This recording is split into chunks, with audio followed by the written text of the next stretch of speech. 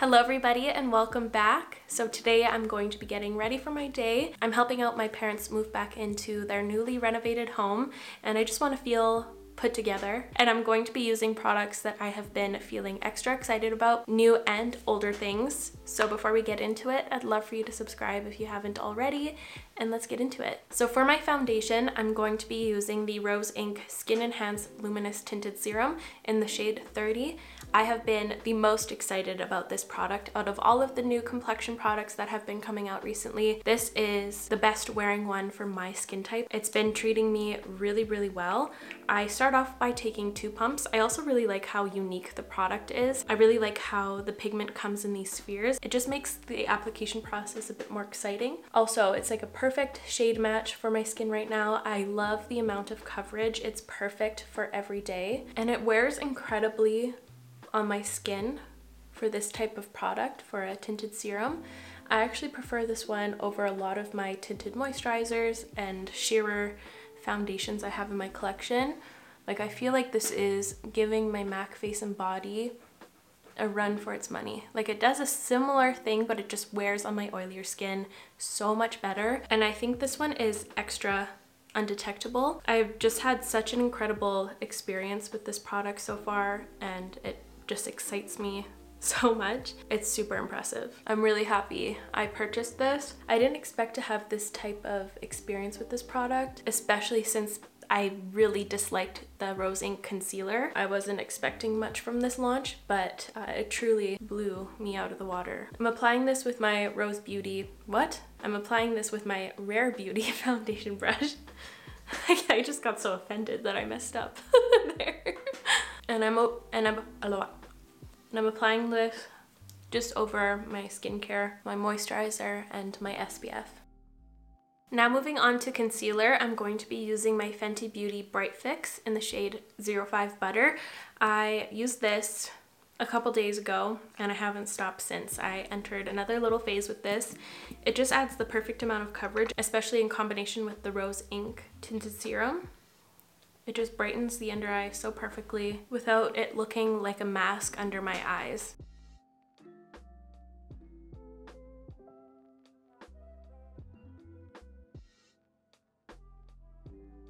I'm just spreading that out with my fingers just so I hit all the areas I want to correct. And then I'm hitting it with my beauty blender. And every time I use this brown beauty blender, people get so weird in the comments. It's just a brown beauty blender, you guys. Now to set my under eyes so things don't start moving around, I'm going to be going in with my Pat McGrath under eye powder, and I'm always excited about this product, but I'm extra excited about it because I'm almost finished it, and I feel like that's a big accomplishment. And I'm also very proud of myself for not like bumping this wrong or dropping it on the floor and shattering the rest that I have in here. So I'm gonna take my sponge. This one is actually dry today. I did this in Hawaii a lot the last time I was there and it looked so nice. So I'm packing a little bit of that powder right where my under eyes usually crease because of my natural lines I have down there. And I'm just gonna keep blending until the powder blends in. Now let's give my face a bit of dimension. I'm going to be first going in with the Fenty Beauty Cream Bronzer in the shade 01 Amber. So this is a very contoury color. And I'm taking this Moda Sculpt brush and I'm just going to put this into the hollows of my cheeks. So I'm just going to put it in around like 1.5 inches, pretty much the length of this brush. I'm going to keep it at that to have the most natural looking chisel. Without adding any more product, I'm going to add it to my jaw. I only ever put contour colors down here because if you put bronzer down there and you step out into daylight, it's gonna look very noticeable. Like, you'll have a bronzer chin strap and it won't look natural at all. Like I say, you'll only get tan down there if you're tanning upside down on a monkey bar or something. But using a contour color, it mimics shadow, so it looks less obvious.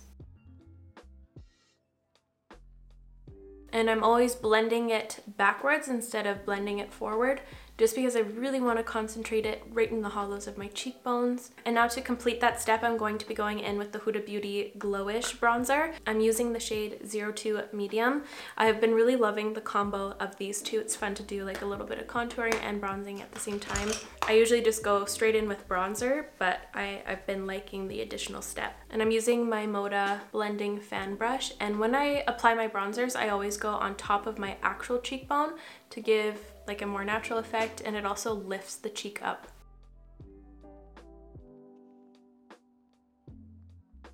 And I add it onto my chin because whenever I get a little bit of a tan, my chin gets a little bit bronzed. I don't really have a highlighter that I've been extra excited about recently, but this one excited me today when I was pulling out the products for today's video. This is the Daniel Sandler Watercolor Liquid Cheek Color in the shade Elegance. It's just such a fun formula. It's super liquidy, but it dries down to kind of a powdery state. Not even, it just dries down perfectly, and it doesn't budge all day, but it still looks like a nice natural liquid product on the tops of your cheekbones. It's really lovely. It's also very quick to apply since it's such a thin formula. You just need to do a couple taps with your fingertips. It's a touch dark for my skin where it's at right now. It used to just meld right into my skin tone, but it does have a touch of an undercast, which it's okay because I'm going to go in with blush over here. And today I felt very excited about this blush. I've just been loving my Glow Play blushes again from MAC, and today I'm going to be going in with the shade So Natural. I get excited for a different blush every day, you guys. I love to switch up the blushes. I gotta keep it fair with my collection. I don't want any of them to feel lonely. So I'm using my Quo Beauty foundation brush. It's keeping intact, it's fine. I didn't even have to glue it. I just shoved it really hard in there and it's fine. I think I destroyed a couple of my brushes last time I was washing them, because sometimes I like to soak my brushes in like a soapy solution for a couple minutes just to really help like cream products and foundations detach from the bristles before washing them. It just makes it a lot easier, but I accidentally forgot that I was leaving them in their solution bath for like a little bit too long, and a little bit too long I mean like a couple hours. So I think it really screwed up the glue from the handle to the ferrule. I forget my brush anatomy. There, perfect. Now the highlighter doesn't look too dark. That's such a cute color. So we now reached your favorite time of my videos. It's time for me to do my brows and prime my lids off camera. Please enjoy the kitten intermission.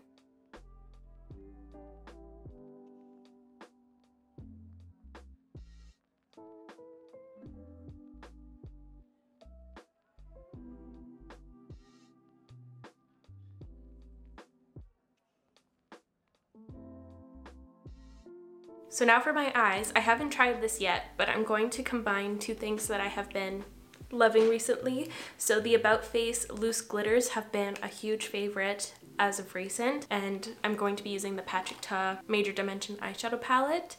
This has been a favorite of mine for a very, very long time, and I wanted to layer one of these loose glitters over the cream products. I feel like that'll be really pretty.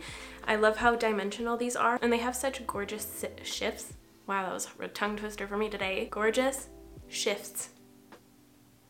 Close enough. I think I'm going to be using the shade Out of Body. It's like a nice golden shade, but there's also some green and some pink. It's really pretty. But my favorite shade so far has been Saint Ceremony. I used this the first time I tried these out. This one's so pretty. It has like that blue and violet and like this deeper pink in it. Oh, I love that one. So I'm first going to be taking the lighter shade of the two creams in here. So this one right here, I think it's called Lady. I'm gonna zoom you guys a little bit. I feel like my camera's starting to give up on me, or Raw Beauty Christie handed me her curse, and every time I zoom you guys in super close, I turn orange. It's kind of rude. I have to figure something out with my camera. I'm also thinking about getting a different lighting system, which would be really fun because sometimes late at night I just want to film and talk to you guys. So I think that'd be fun, but still have the option to use natural lighting too. But I'm gonna have to put in some research about that. That idea really excites me. Anyways, I'm gonna put this on my eyeball. This is a Melt Cosmetics Tapered Shadow 33 brush. It's kind of like a flat brush. I'm first going to really work it onto my lids. This is where I want the most pigmentation.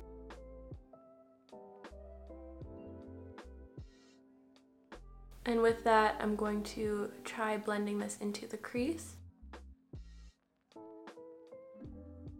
I am going to implement some of the powder shades afterwards, but I just want that loose glitter to have something to really stick down to.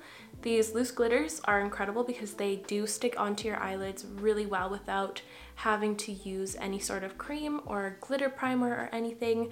They're almost like a loose pigment in that sense, how they just really adhere. So I'm now going to tap some of this pigment into the cap. I also really like how it has a tight sifter, so it only takes a little bit out at a time and you're not left with like a cloud of glitter everywhere. I'm going to moosh my finger in there to disperse. Oh my god, that was so pretty. Look at that. Okay, this one has bigger particles of glitter, it looks like, from the other one I've been loving. So I'm first touching down right in the center. That's the only football term I will ever use. I don't know why I said that, but I'm tapping down into the center, and then I'll kind of scatter some into the inner portion here. Same on the outer. But I think it's always pretty to really enhance the center. Now I'm taking this little ColourPop E10 brush with that same Lady Cream shade. Major regret saying that. And I'm gonna put this all over my lower lash line. Now I'm taking a nice fluffy brush and I'm going to take this lighter transition shade right here. I think it's even called transition. Yeah, it is. This one right here. This is a Smith 232. And maybe to enhance the outer corner just a little bit more, I'm going to use the, oh, maybe this red shade would be cooler. I'm gonna use this one today.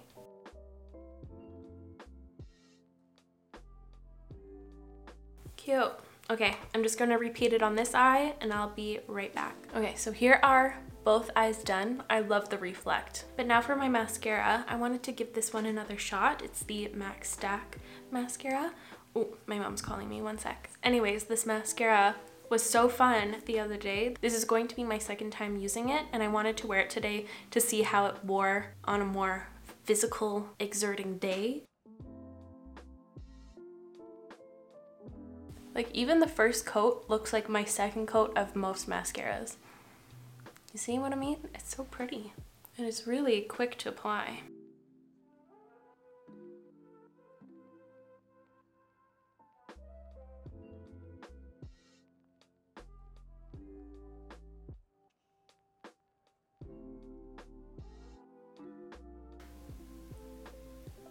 Oh no. Look at my iris, you guys. I got a huge clump of mascara right on it. I'm so scared to blink. Look at that.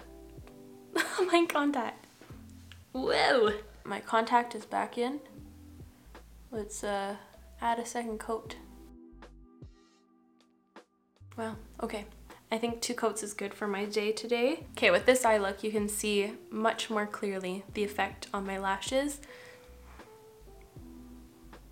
I think that's pretty incredible. So now for my lips, these are the 2 products I'm going to be using today. So I'm first going to line my lips up with the Makeup Forever Anywhere Caffeine pencil, and then I'm going to be going in with the Makeup by Mario Moisture Glow Plumping Lip Serum in the shade Bronze Glow. This is such a classic lip liner color. I feel like it's such a universal lip liner for my skin tone. It just tends to suit most lip colors. I find it very flattering for my lip border.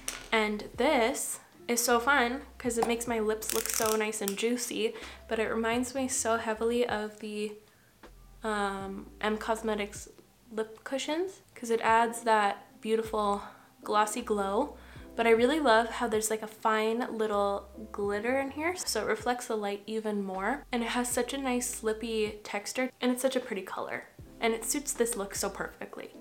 I'm excited about it. I love it. Ooh, I feel cute. I feel very cute today. I'm just going to let my bangs down and I'll be right back for a final look at the look. Also, I forgot to mention that these don't burn your lips, it just makes them feel cool. Not like in a minty way though, it's just kind of cooling and it feels nice. So here is the finished final makeup look. I'll bring you guys in a little bit so you can see how things are sitting. I think everything's sitting pretty. I'm excited to go see my family again It's been a long time since we've been kind of all together. I'm excited to help them get settled, but I really hope you enjoyed today's chiller get ready with me using a lot of products I've been excited about. Let me know a couple products that you've been extra excited about in the comments. That'd be really fun to start. But that's going to be it from me today, you guys. Thank you so much for watching. I really hope you enjoyed today's video. If you did, please give it a like. It would help me out so very much. I'll of course link all of the products I used in today's video in the description, and I'll see you guys in the next one. Bye guys!